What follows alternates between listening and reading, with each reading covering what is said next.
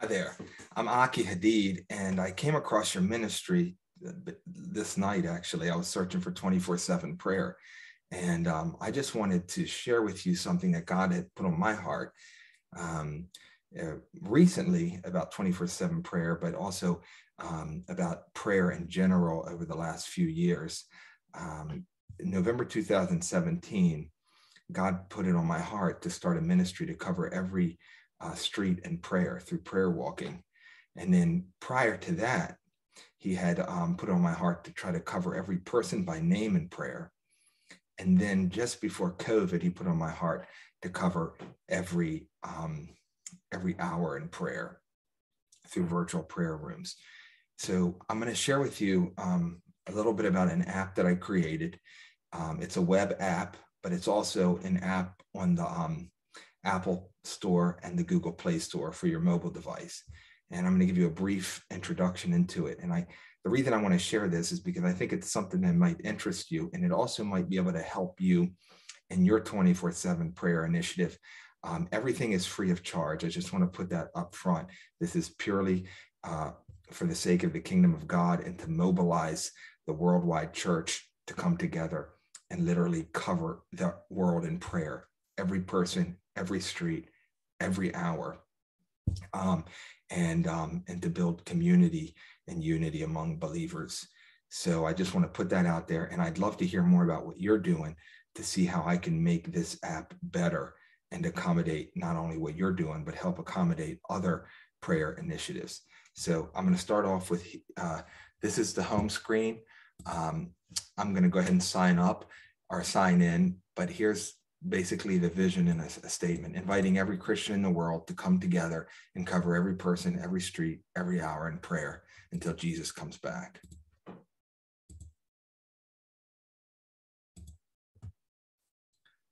So what we have here is, we have basically 4 apps. The first app is Pray for 7. That's the app that covers every person. The Walk with God, that's the app that covers every street. The War Rooms, that's what we call them, those are the war rooms that we're trying to have a war room every hour. And these are the weapons of war. So I'm going to go through each one at a time. Pray for 7. The initiative is this: if every believer prays for 7 unbelievers, we could, in theory, cover every unbeliever in prayer by name. And so we do this by picking one person, at least one person every day of the week to pray for. So this is my Tuesday person, and these are my Wednesday people. These are my Thursday people, and so on. And you get a reminder through a mobile notification if you have the app to pray for them. You can also get an email reminder. And when you pray for them, so I'll walk you through what it means to pray. So let's say I want to go pray for Alex. It gives me a verse to pray for Alex. You go, and then when you're done, you click Amen. And then it gives you a verse to pray for the next Alex. It happens to be, I have both my Alexes on the same day. And then you say Amen. And then it marks them as prayed for.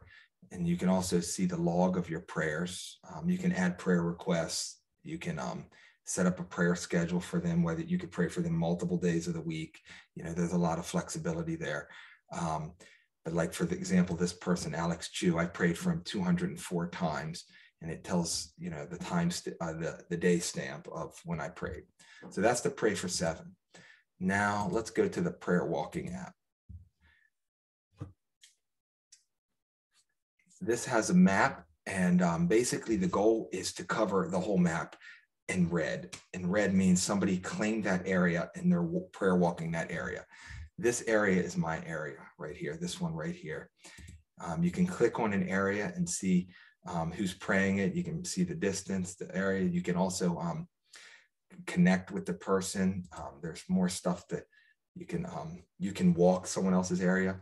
So if you wanted to create an area for, let's just say we wanted to go to, I don't know, I think you're in Arizona. Let's go to Phoenix, Arizona. I don't know if you're in Phoenix, but and then we'll go there. And so let's say we wanted to just make this our focus area. That's what we call it, our area that you're going to prayer walk. So you click this square icon, you say draw area, and then you start drawing. And again, this is all mobile app and web app. And so you say save. It says your focus area has been added to the map. Touch the focus area to remove, edit, or view the information. So now that's on the map. People can see it. And then hopefully as the map starts getting filled up, people can connect together, prayer walk together, and just build community around trying to cover every square inch of the earth in prayer, every street. So there we have that. If I want to edit it, I can edit it by doing something like this. So I could go like that. I could even move it around and then just say, and then say save. And then I can also just remove it if I want to remove it. So that's the prayer walking app. Now we're going to go to the War Rooms app. That's the 24/7 prayer. So here's what we have. So each person can either join a war room or create a war room. If you create a war room, you have something like this. You have a calendar that goes with it. Here's the basic information in a war room. You give it a name, you give it a link, a virtual address, so where the war room is actually taking place. This happens to be a Zoom room that I'm using, but you can use anything you want. You can use Google Meets, you can use WhatsApp, just put the link in there. You can put a website to your ministry so that people can see your website. And I'll show you how that works going on. You can put active dates. So if your war room, let's say you're trying to create a 24/7 prayer room from January 1st to June 1st, you can set the active dates for that, and that'll show up on the calendar. So let's just go ahead and do that so you can see. Let's say we want to make it from January 1st to June 1st. Save. So now it says active from January 1st to June 1st. You can make your war room private or public. If it's public, that means other people can see your war room and they can join in that war room and pray. It'll be on the global calendar, which I'll show you soon. And then we'll go ahead and save. So that's that. I'm not going to save it. But so here's the calendar. So right now, I have a prayer time from 6 to 6:30 every weekday. If you want to add a new one, someone could come here. If this was a public war room, someone could come here and say, I want to take 2 o'clock and I want to pray. You can pray for 30 minutes. You can pray for an hour. I can also add more times, but right now that's the only 2 I have. You can select a recurrence. You can say, I want to only pray once, or I want to pray every day at 2 a.m., or I want to pray every Saturday at 2 a.m. And let's just say I do every day at 2 a.m. You can say, I want a reminder. And you can say, I don't want a reminder, or I want a 15-minute, 30-minute, 45-minute reminder, or an hour reminder before my time slot starts. And then you can say, okay. And so now it added this entry for every one of the days. So there you have it. And then you can also search for people. If, let's say, you want to find if a certain person praying, you can search right here, and I'll minimize and hone in on the people that are there. I'm also in the process of going to make a stats page where you can see how many slots are filled, how many people are praying, how many different languages. So notice here, it says it's EN, that's for the English language, because when you sign up, you can set the language that you speak, so we can know what language you're doing. So that's that. Here, if you have a website specified, the person, any visitor can click the website and see, if you have prayer points on that website or information you want to communicate. You can also add prayers by clicking this and put prayers in this list by clicking the add sign. And in this way, everybody can see the different prayer points. You can share it by clicking this. It allows you to share this calendar with people using a link. And then you can send it out in an email, and people, when they click that link, they'll go straight to your calendar. So that's that. And then here's the global calendar.